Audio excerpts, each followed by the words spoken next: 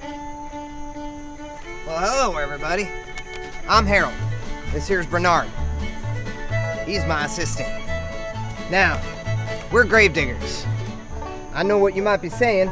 How do you dig graves with a shovel that's smaller than a grave? Well, with a lot of skill and talent. That's how.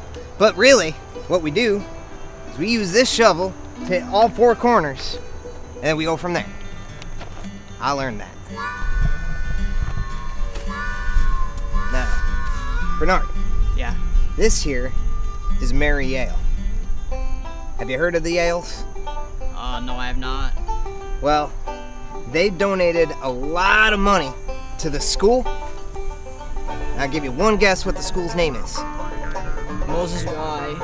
Beach. See, this is why I do the thinking. It's Yale. Yale University. Mary Yale, Yale University. Got it? Got it. Good. Let's go.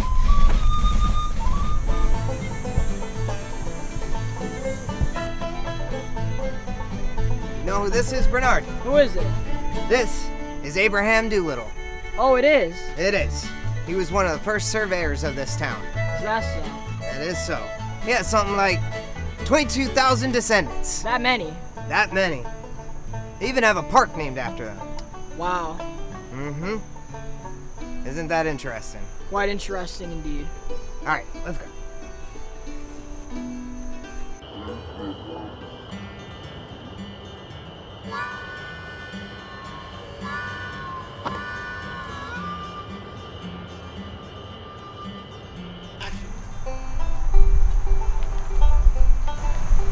This man had a lot of wives. Wow. Bernard! Oh!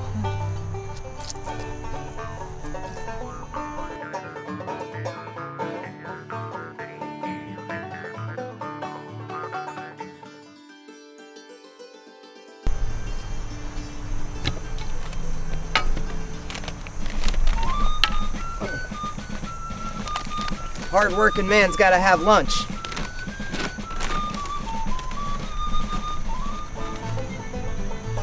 There you go. Thank you. This right here is peanut butter and jelly. Man of the gods. Yeah. And this guy, he's Lyman Hall. He has like a school named after him. But he didn't really live here. Heck, he ain't even buried here.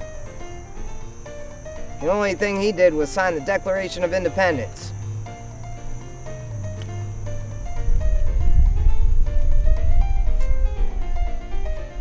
Wow, that's a big one. Yeah, this guy was pretty cool. And what makes you think that? Well, he was Moses Yale Beach, founder of the Associated Press. You know what the Associated Press is? I don't think so. Of course he doesn't.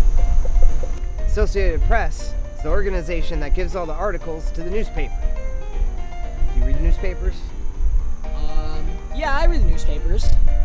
You can read? What kind of newspaper do you read? The Wall Street Journal. Alright.